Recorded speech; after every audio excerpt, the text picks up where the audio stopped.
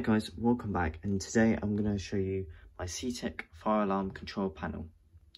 This is what it looks like. You can see it looks pretty good in aesthetics wise. It is 2-zone conventional. I know it sounds basic, but 2-zone it's fine as a starter because I don't have any devices apart from this switch which is used as a call point.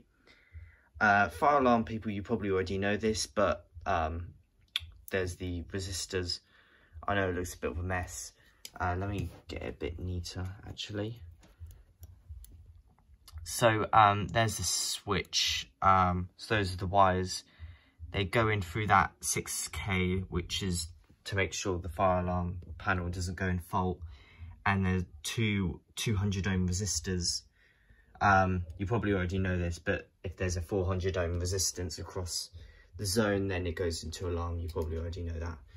I was just saying if you didn't. And I got a power plug to plug it in. I'm not going to be switching it on in this video. However, whenever I get some devices, I'll be doing my first system test.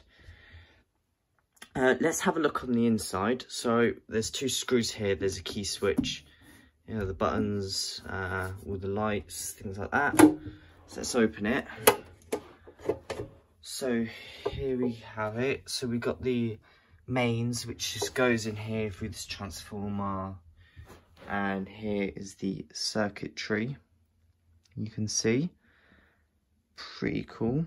And there's the piezo. So this is the wire. I couldn't find another resistor to put across there, so it comes up as a fault on there.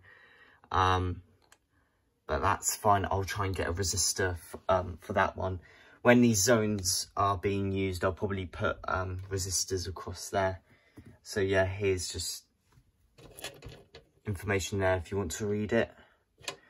The key switch actually came, the key for the key switch actually came lost, unfortunately. So I have to use this alligator clip here to short it out so the panel knows that I can use it, you know. There's the relay. I'll just give you a quick overview of the circuit. There's a heat sink for those switching transistors, I'm assuming, which is nice actually. Let me just show you. So it was manufactured in Great Britain, which is pretty cool actually, 1988.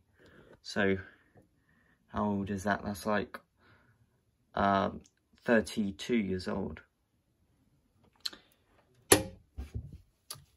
Yeah, so hopefully I will be getting some devices, and eventually in the future I'll also get some batteries as well.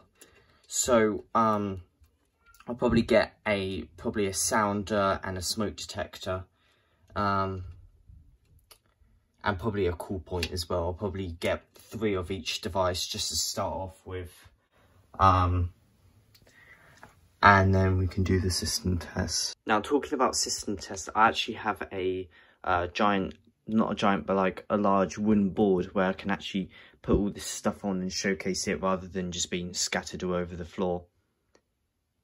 Okay guys, this is what I've got for you today. Thank you for watching and see you later. Stay tuned for more content in the future.